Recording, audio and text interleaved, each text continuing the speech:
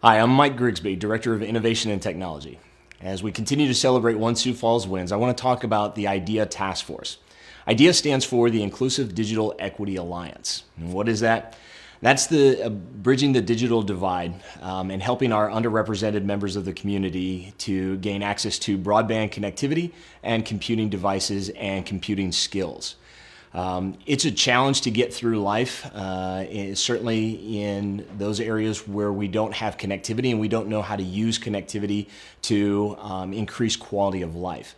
The task force over the next 6 to 8 months is going to look at solutions for addressing this within not only the underrepresented areas of the community, but the community as a whole. I like the analogy of a rising tide lifts all boats. And this task force will be focused in on bringing solutions, bringing ideas, and helping us to better understand the needs and the wins that we can get within that community. When we think about the digital divide, there are tremendous needs in that regard.